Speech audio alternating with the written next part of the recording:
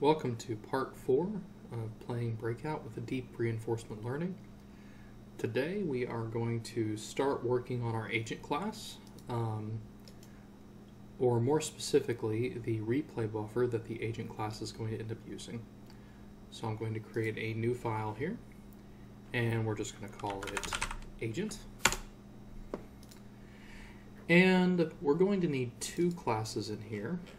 The first is ReplayMemory.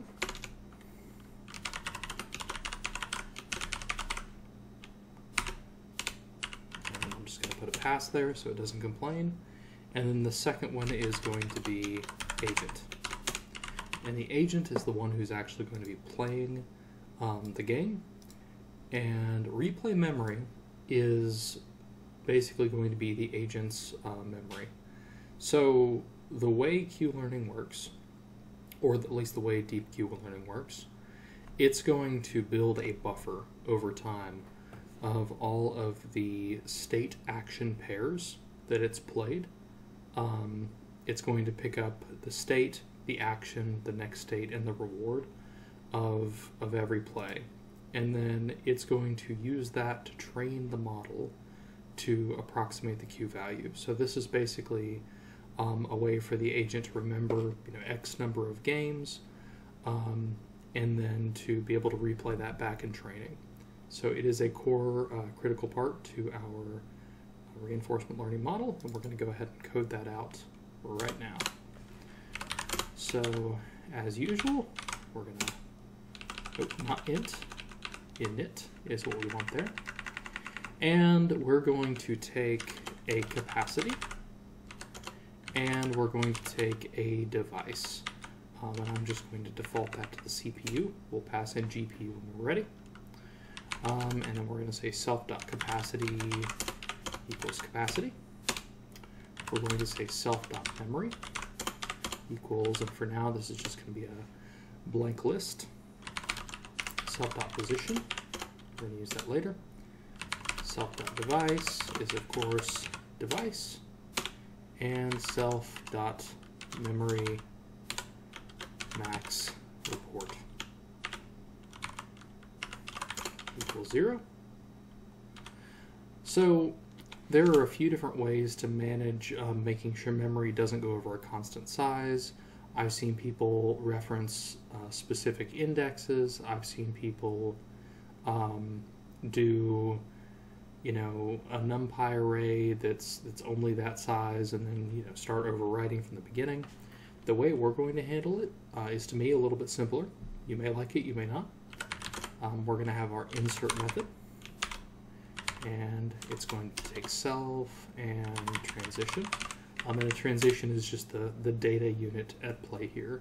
So it's that transition is going to be a tuple of all of the state, action, reward, next state that goes in. So this is, you can think of this as a tuple. We're going to say transition equals, and there's no great way to do this as a, just like a .to, but we're going to say item .to CPU. We're going to do it as a list comprehension for item in transition. So why are we doing this? Again, there's a couple of different ways you can handle it. This replay memory can get very, very large. In training, I've had this thing get up to, 20 gigs of RAM with 1 million images in it. Unless you have a very large GPU, something like a 3090 or a 4090, or one of the professional grade ones, which I don't, you're probably going to run out of GPU memory and it's going to crash. And this threw me for a little while, because I was training my model, training, everything was great, and then it would crash out and say it didn't have enough memory, and that didn't make a lot of sense. So I finally figured out I was pushing everything to the GPU, and it was running out of GPU memory. So the way I got around that was to store everything about replay memory on the CPU, which pushes that to your computer's main bank of RAM. And then when it's time to pick up those transitions, at that point on the sample method we're going to be adding, then we push them back to device, which will be GPU when this is actually running. So with that in mind, so we're pushing, we've taken our transition, we're pushing it to the CPU, and then this is where we're going to say if len self.memory is less than self.capacity, then just do self.memory.append transition, simple enough. Else, so if memory is not less than self.capacity, then we're going to do self.memory.remove and self.memory 0. So, and then we can do self.memory.append transition. So, if we're not over our capacity, we append. If we are over our capacity, we remove the first item in the list, and then we append. And that should keep everything under our million, or whatever we decide to make our memory. The number I found worked pretty well was 1 million. I'm going to bump that down to line up with Python. Oh, it doesn't like me bumping it down in the style guide. All right. Next up, we need a way to sample our memory. So I'm going to say sample and self and batch size. So how big of a batch of data do you want to sample? I'm going to set a default of 32. Even if we don't use them in this code, I like to set defaults because it helps me remember, later on what a good normal number for these values is. 32 has been a very successful batch size. I might play with it a little bit from project to project, but I can always come back and see that my default was 32. So I'm going to start with assert self.canSample batch size, and we'll talk about what that is just a little while from now. And then I'm going to say batch equals random.sample of self.memory of batch size. So that's going to take a random sample of transitions from self.memory of size batch size. We're going to say batch equals zip star.batch.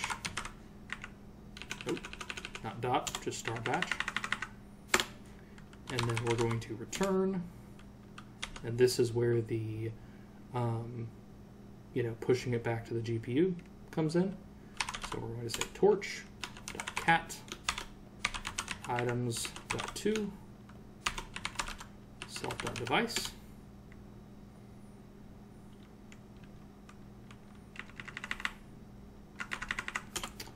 For items in batch. And it's telling me I don't have torch, so let's come up here and import torch. I'm sure we'll have other things we need as we go. And again, if you have a massive GPU you're training on, or maybe you're training on a cloud cluster somewhere, this may be unnecessary. This will slow down your training just a little bit. So it is actually better for speed if you have the hardware to just let everything sit on the GPU and run. But if you are playing in a lab environment or a more limited situation, you probably want to do something like what I'm doing here. So finally, we're going to finish it out and do a couple of things here. We're going to say def can sample. So why are we doing this? We want to be able, in our code later, to ask the memory object if we can sample from it, if there's enough data here. Obviously, if you come in and pull a batch of 32 and there's only one transition, it's not going do very well. Equally, you probably want more than 32, otherwise you're going to be training from just one batch size. You want a larger sample before you start training. So this is somewhat arbitrary, but what I picked was len of self.memory is greater than or equal to batch size times 10. So couple things here. One, I'm soft coding. You know, we're not setting a default if it's over 500. We're saying, you know, for a batch size of whatever batch size is, multiply it by 10, and as long as we're, you know, greater than or equal to, you know, batch size times 10, then sure, go ahead and, you know, go ahead and sample. So that should work there. And then finally, we can say we're also going to define len, because we may need to be able to pull that length later.